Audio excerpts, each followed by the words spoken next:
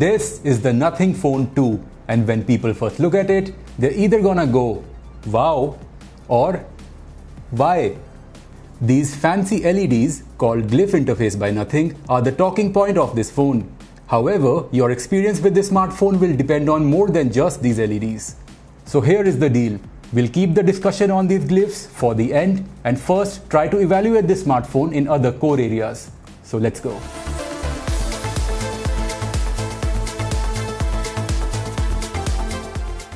The exposed rear look on this phone is retained from the Phone 1 and it adds loads of personality to the Phone 2. This new grey color option looks quite cool as well. However, hold the Nothing Phone 2 in your hand and you are immediately reminded of the iPhone Pro Max. This smartphone is big and boxy. Sure, its rear glass panel is slightly curved around the edges, but its sheer size ensures that it's not the most comfortable thing to grip. Another iPhone inspiration comes in the form of the volume rocker, which is on the left side instead of being on the right. It might take some time getting used to. The iPhone inspiration does not stop there, but this third one works in favor of this phone. The display bezels are symmetrical, which contributes significantly to the Phone 2's premium appearance. Also, the selfie camera punch hole has been repositioned to the center as opposed to the side on the Nothing Phone 1.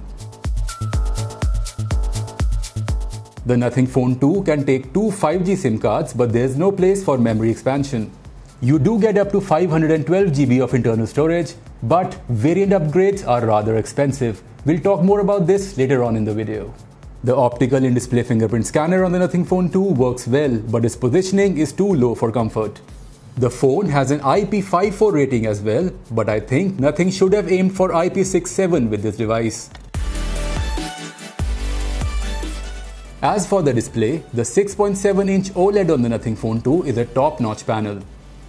This 120Hz display comes with LTPO tech, which is a first in the upper mid-range segment.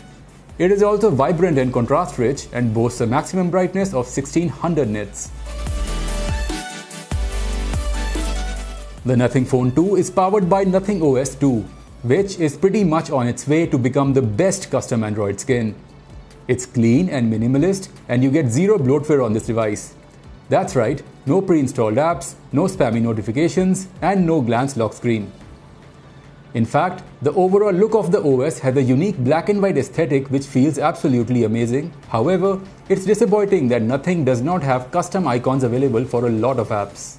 But still, Nothing OS 2 will bring back the memories of the simplicity and fluidity of Oxygen OS from a few years back.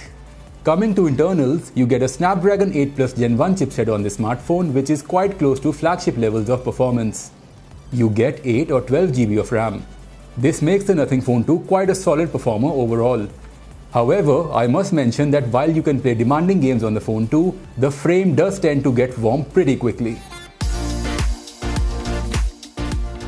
The Nothing Phone 2 gets two 50-megapixel cameras at the back. The main sensor is a Sony IMX890 with OIS, while the ultrawide sensor is a Samsung GN1. This phone's camera system cannot quite beat flagship phones of the world, but for an upper mid-range smartphone, it actually is quite good. The main 50-megapixel camera produces great photos with a slight saturation boost and good levels of detail. The camera's dynamic range in challenging scenarios is good enough by segment standards. On the other hand, the camera's nighttime performance is a hit or miss as it produces soft photos and has the tendency to lose focus.